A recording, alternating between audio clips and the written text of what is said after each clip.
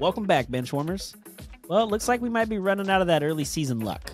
Yeah, we definitely don't know how to pick touchdown parlays. That was one of our worst yet.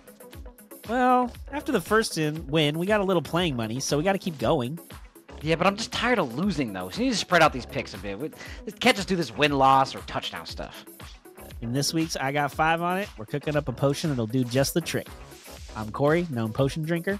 And I'm Brendan, howling for a win. And this is RV from the Bench. Before we get started, if you're not already, don't forget to subscribe to the channel, hit that notification bell so you never miss any one of the new episodes. Also, if you could please do us the favor, if you like what you see or hear, please don't forget to smash that like button.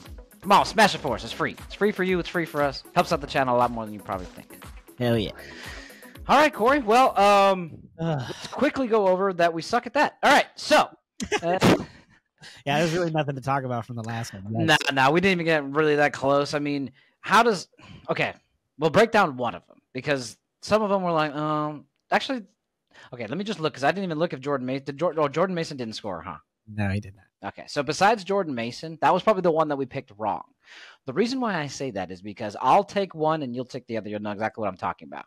There's no freaking way that, like, how does Tyreek not score? He promised us he was going to do something, and he didn't. So one of those legs, I'm blaming it on him. He was excited. He was happy. And most of the time when that happens, he's scoring. You already know the other leg I'm talking about. Break that one down. Oh, which one? I don't even know. They're also the one where somebody else decided to run the ball instead of the guy that we picked. Okay, so Saquon. This many times. Yeah. Second week in a row to get an anytime touchdown. And Philly did really good. They scored a lot of points, and they did tush-push, I think, 2 times for Jalen Hurts. One of them, Barkley ran it all the way down to the 1-yard line, and the next play, they tush-pushed it in. I was like, oh, come on. Give Saquon at least first down opportunity. Yeah. And if you get it, then tush-push on second or third. But yeah, no, straight to Jalen Hurts. So Hurts scored a ton of touchdowns. 3. Didn't score any. Yeah. It was a bad jump from the start. Yeah, so that was kind of that one. So we're staying away from touchdowners this week just because we didn't do so well. 2 out of 5 is not great. Again, we're blaming the Hurts tush push and Tyreek not keeping his word on those two. But we messed up on Jordan Mason. It's just how do they not score a rushing touchdown against the worst rushing defense in the league? Yeah, and they still won. So it's still I don't get it, but. That's for another time. We are back today with a new one. This one, like he said in the intro, we're cooking up a little bit of a different potion. Instead of just running with all touchdowns or all win-loss, we're switching it up like crazy. We're doing some win-loss. We're doing some spread. We're doing yardage instead of touchdowns because I feel like that's a little bit more, not guaranteed, but it's easier to get because on every trip, you either score or only one person scores. Whereas trips downfield, multiple people are adding yards, right? Absolutely. Okay, so let's break down the first couple. Well, actually, 4 of the picks are in the same game. So I'll start with the non-one, and then if you want to break down the next couple. Okay? Sounds good. So the first one that we're going with here is the lowly Bengals. They just got wiped by the Eagles at home last week, 37-17, a 20-point loss. By the way, Saquon scored 0 touchdowns in that. I don't know if you remember. So, moving on, though. They are back at home. They need this win like they've been needing the past 5 that they've lost. And they're hosting the Raiders. Now, the Raiders are a scary team. I'm pretty sure they've covered every game this year. They're only got 2 wins, but they're covering the spread, including the one that we bet for them to lose to the Rams. Yeah. So we were staying far away from the spread on this one, and we're just taking Bengals to win. They're desperate, and the Raiders are on the road. Bengals win. Comments? Oh, God, I hope we get this one right. But, yeah, it's the spread thing with the Rams. That was the only one we missed that week when the Raiders covered it on the backdoor field goal in the last couple minutes to make it a 5-point game instead of an 8-point game, which, whatever, I don't know what that means. But, hopefully the Bengals – I mean, the Raiders are playing with no quarterback. I don't even know if they're going with McConnell or Minshew. They're back and forth at this point, so can't expect a lot from them. And the Bengals have been – bad mostly, but the last couple of weeks they've been scoring. Their defense is not very good. So as long as they give it up 37, it's not good. So if they can outscore the Raiders and get the win, that's all we care about. I don't care if it's 35-34 or how many points they win by. Just get the dub. Yeah, and even so, especially division, of course. But Raiders played the Chiefs recently, covered that spread too. Lost, but covered the spread. So they are a dangerous team against the spread. So we're staying away from that and just going money line. Yeah, next one, my friend. Good idea. All right, so we're going with the Bills and Dolphins game. Obviously, it's a division matchup this weekend. First off, we're going with Bills as the winner in the money line, just straight up. I think you looked it up. They've won 9 of the last 10 against. 10, yes. Not really expecting a whole lot out of that besides the Buffalo Bills to win. And even with Tyreek excited last week, they didn't score and they lost anyway, right? So why would I expect anything different this week from Buffalo? To the Cardinals in Miami. Makes no sense. Yeah, so they're not doing much with that this week. On top of that, what we're doing is Devon Achane, arguably very elusive at back in the backfield. We're going with over 30.5 receiving yards for him. Each game that Tua has played, he's averaged at least 7.5 or almost 8 targets and over 50 yards as long as Tua has played receiving yards. So he is the pass catching back. Mostert is more of the running back, running back. So we're hoping that he can go over the 30.5 as well. Oh, God, the Dolphins do run a lot. And even with Tua coming back, I mean, we're expecting them to do a lot of, again, the Bills are good, and it's in Miami, right? If we it's in Buffalo. Oh, then yeah, that's why we're taking Buffalo money line. Yeah. Achane can run the ball and get some yards all day or whatever, but just as long as the Bills win, that's our main concern as well. So go Achane, go Bills. Yeah, Achane. 30.5. I feel like 30 yards, bro. He's averaging 50 or 60. One game he has 70-something receiving yards, so hopefully he could just get us 30 and call it a day. Even if it's only 2 catches that gets you the 35 or 40 yards, whatever gets it done, sir. I'll take it, bro. I'll take it. Just 31 or more. Just 31 or more. All we need. What you got? All right, last one. Again, we're going 2 within the same game. We're going to Jacksonville-Philly matchup this week. I know we talked about Philly, and we hated them last week for doing what they did, but we're going back to the well. We're going to go Eagles with a 7.5-point favorite. We're going to have them cover the spread over the Jags. The Jags are really bad this year and have been, played better the last couple weeks, but they still are not good at all. And as I told you before the season started, they are going to be a Jag, just a guy. True. And Brian Thomas, their best. Yeah, very true. And Brian Thomas, their best receiver, is injured with 2. He's got a chest injury and a leg injury. Nothing major. He might play, but it's just not looking great lining up for them too. So we do think the Eagles are going to win, but we wanted to try to kind of up the ante a little bit and go with the spread. They beat the Bengals on the road by 20. I'm hoping they can handle the Jags at home by a touchdown. Yeah, I hope so. Yeah. And because we were burned by Saquon last week with no touchdown, he did have a great game on the ground and through the air, putting up them yardage. But like Corey said, apparently it stopped at the 1 and they didn't care. They didn't want to give it to him. So we're doing a combination on this one. Saquon over 100 rushing and receiving yards combined. The offense basically runs to this full. So we're hoping that he could just get that combination. He's done that in every game this year except one. The Cleveland game, which they won like 19-13 or something. It was a really low scoring game anyways. So he's done that in pretty much every game except this one. We're hoping just a guy defense shows up in Philly.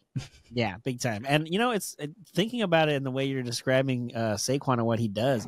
He's kind of Derrick Henry and Derrick Henry's prime in Tennessee when they were really good. Like a little more pass catching, but yes. But like everything ran through him. If he got 100%. He would catch it out of the backfield and get no. But Saquon is better at it, yes. But yeah, overall, I mean, they both have legs the size of probably my entire body. Let's be honest, too. 100%. Yeah, I wouldn't want to stand in front of either one of them as they're making their way down the football field. So yeah, Derrick Henry's probably a little bit more power and Saquon a little bit more finesse, but they're both. Like, yeah, that's a good comparison to be, especially in his heydays in Tennessee. Yes, like, everything was off of him. Everything. As you were describing, like, well, they ran the 50 yards here, and then he got for another 70 yards catching. I'm like, yeah, it's Derrick Henry. When the Titans were in their prime and winning games and having a chance, Derrick Henry was doing the same shit. So I'm not gonna lie, Derrick Henry's still doing the same thing. In Baltimore. We just think about it. So I'm glad he's doing it somewhere where he at least has a chance. Yeah, I agree. He gave your franchise some good years. He stuck it out. Yeah, I know you're not saying it like that. I'm just saying like he did try. He went through it, and good for him. He got us to an AFC title game more than I would have ever imagined at that time with that team. So I will never have one bad word to say about Derrick Henry. When he gets in the Hall of Fame, he'll go in as a Titan. So I'm still stoked about it. King Henry. That's for dang sure. That's for dang sure. Wait, oh shoot! Actually, Corey, I'm sorry. I think we're getting interrupted here. We have some breaking news. Let's send it out to Corey and Brendan.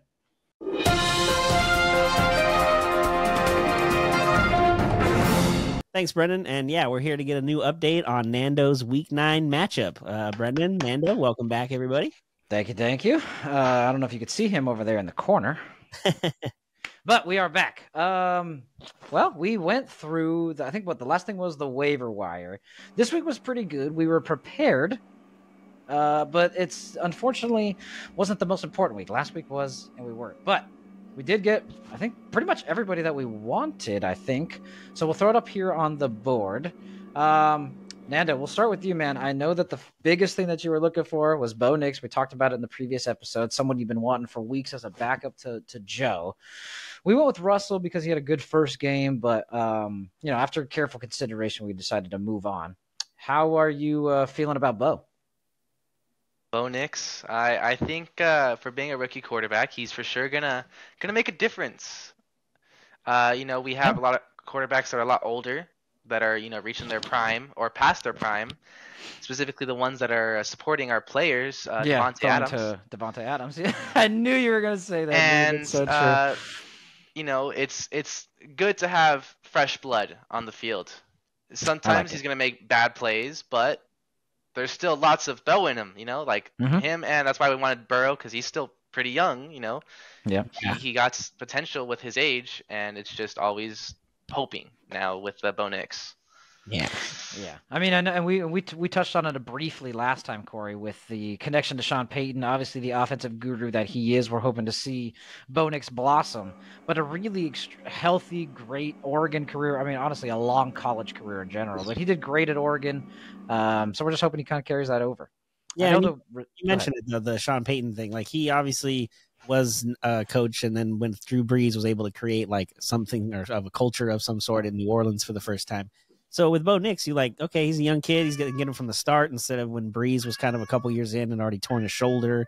And as the years gone on, Nix has seen improvement, unlike some other rookie quarterbacks that haven't figured things out. So in our thinking, it's okay, there's progression. Hopefully that means we can keep progressing and get better and better, because we're going to need him down the stretch, especially if we're going to try to get into the playoffs and do any kind of damage.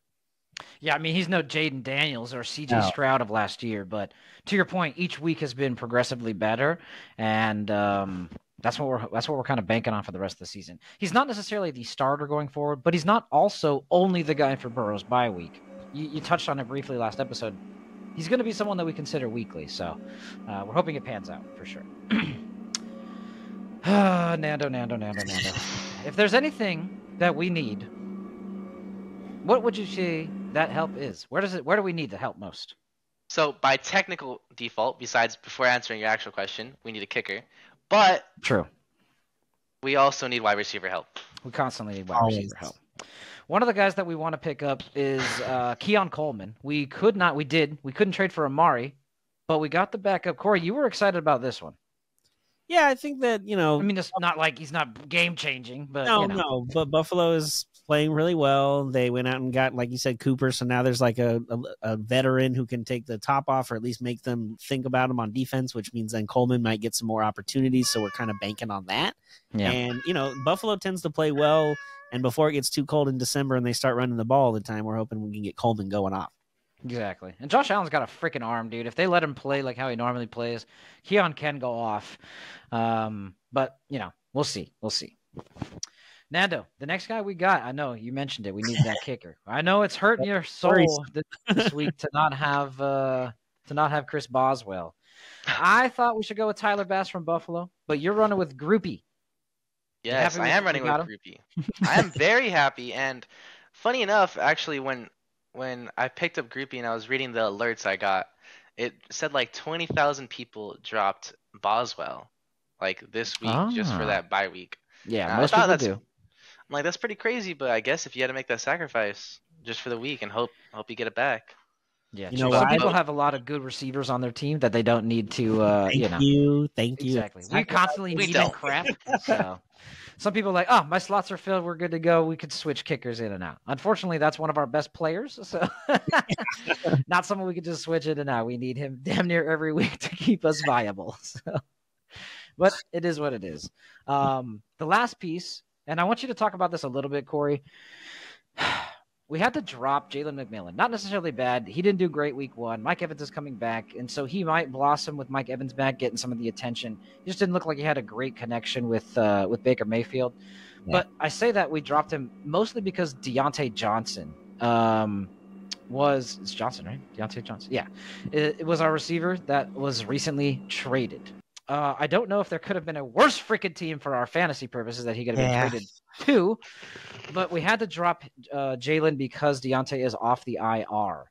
Talk a little bit about where we stand with that one, dude, with those receivers now. We were really hoping he was going to go to Kansas City. That's where we thought we would really get some bread. Or I was thinking Houston too, bro, because they're out 2 receivers, with That's CJ. True too. But to end up, it just hurts us because now we already have Zay Flowers, and we didn't bait it even playing him last week because Lamar already kind of spreads it out even. And now you bring him in there. It's like, okay, well, now I don't even know. Now we got 2 receivers on a team that who knows who's going to have the hot day. So that just exactly. So we can't play both of them because if they both do nothing, then we essentially wasted the wide receiver position. But we got to pick one possibly. But which one is it? It's week to week. We're really hoping for other teams, but this is what it is. So now we got to figure it out. I don't know. It's a mess. Yeah. One thing that a mess since day one, and we've talked about. Yeah, very true. Very true. Well, unfortunately for Nando, being new and having 30 seconds to prepare, having Devontae Adams as our number 1 receiver pick is kind of hurting us this time, but it's fine. It is what it is. We're trying to push through. Again, 4-4, bro. That's not terrible. It's not bad. So, one of the things that we were talking about, though, as it relates to, the Ravens, and Nando actually touched on it. Now, he didn't mention it from Deontay, but he mentioned it from like a Jawan Jennings or something like that, is now that Deontay is on a better team, I did see that Puka Nacua got hurt at practice today.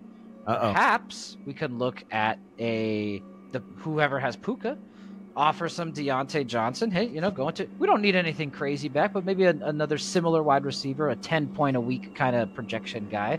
That way we can at least split up our, responsibilities at receiver, at least by team, not having 2, basically their number 1 and number 2, not killing their tight ends, but the number 1 and number 2 receiver, we got them both. So potential for trade. I know Nando's always kind of got his GM hat on. He's looking for not only trade targets, but free agency pickups and whatnot. So I thought of that as an option again with people who might have Rashee Rice, or the people who might have who just got hurt, Stephon Diggs or Puka Nacua. Like some of these big receivers are kind of going down. May not hurt to have a guy on the Ravens offense that can score. Granted, they run, but Lamar can throw too. There's a reason why he's MVP. Yeah, very true. Very true. Yeah, we'll have to keep that in mind. Mm-hmm. So, okay. Well, that was the waiver wire this week.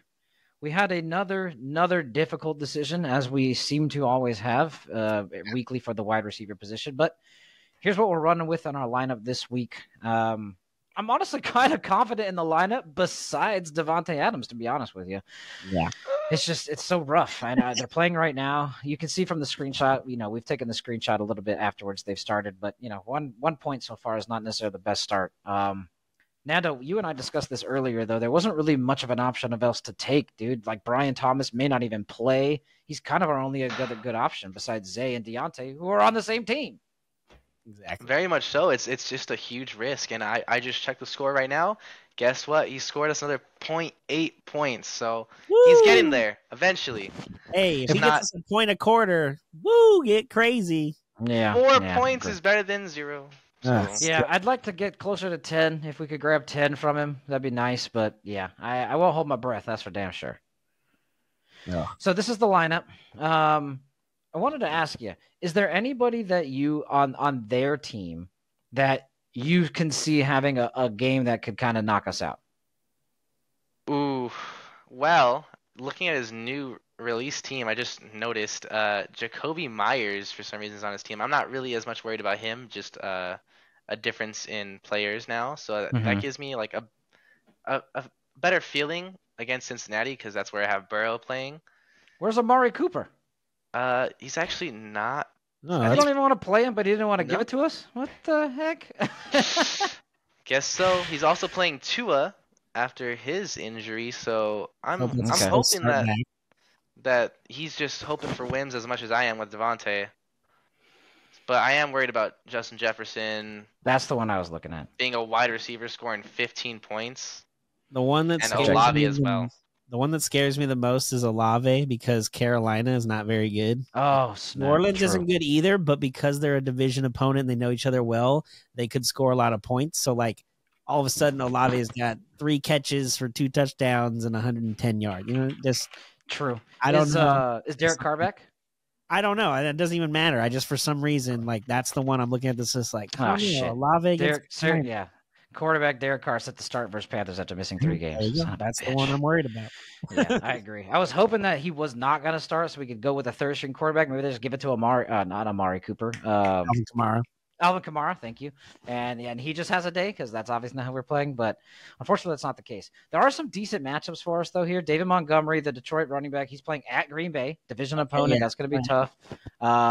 His tight end, Cade Otton, who went off last week with 2 touchdowns during tight end weekend, is playing at Kansas City on a Monday night. That's going to be a little bit more tough. Kansas City with the best defense in the league. So we're not out of it yet. But, right now we're projected to win by 7. That's with Devontae getting around 12 points. So that's probably not going to happen. Right now, after this game, I'm assuming we're going to be about even going into the weekend. So you still confident, bro? Hey, CJ Stroud's not doing good. Devontae's not doing good. It's just a bunch of not so good back so and far, forth from both teams. Well, he's not playing CJ, so I don't know if that matters. CJ Stroud's not even playing. We're not worried about CJ Stroud. I'm hoping he pops off more because CJ Stroud isn't. Just a little bit. So they can get more sacks, more interceptions, just more opportunities to have the ball and pass it to Devontae Adams. No, I feel you. That's what we need, bro. Right. I like it. I get the principle of what you're saying for sure. So, all right. Well, any last second comments, gentlemen? No. Week 9. Let's try to get over 500 here, huh? Come on, 5-4, baby. Let's get it. All right. Well, since we got all our updates and we're ready for Week 9 matchup, let's go ahead and toss it back to Brendan and Corey.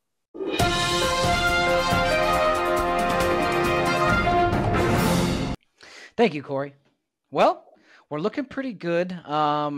Yeah. Fantasies, kind of, we'll see how Devontae turns out. This isn't looking great to start, but we'll see how it finishes. Make sure that you check out the episode that comes up on Monday to see how we finish this week.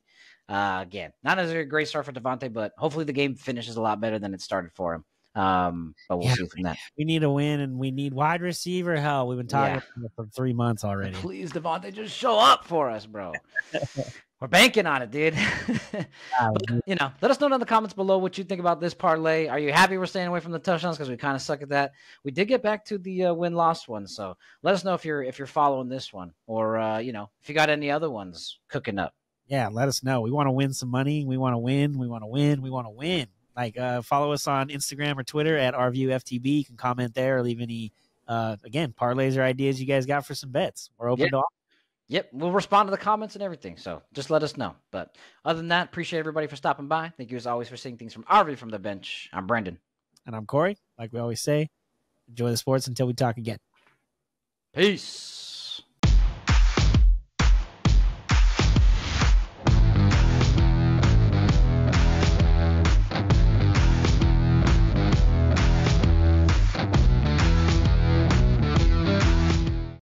This was a Sycamore Fourth Studios production.